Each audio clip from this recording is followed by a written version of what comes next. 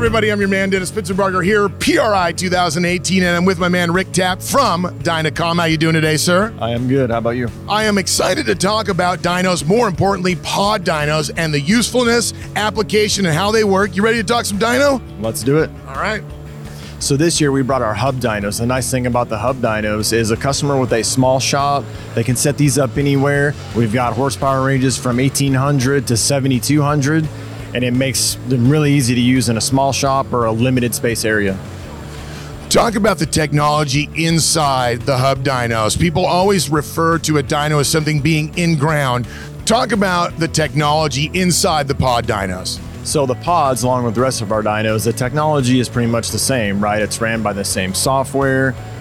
You get all the same features and benefits from a roller dyno. It moves to our hub dynos and it's just a power level. So no matter if you get the 1800 horse version or the tripods at 7200 plus, you're getting the same technology.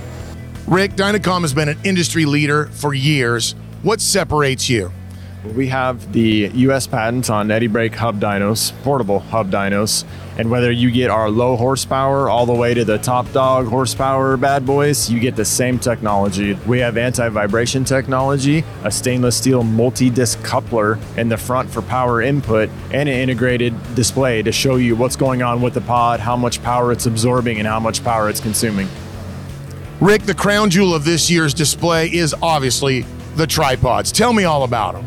So the tripods, just like the others, have a stainless steel multi-disc coupler input for safety.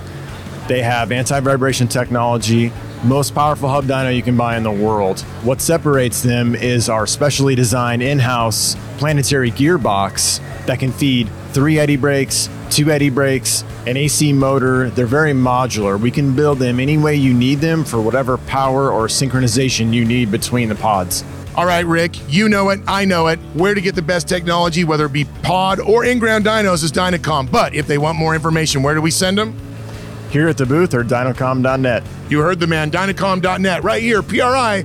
This is Power Automedia.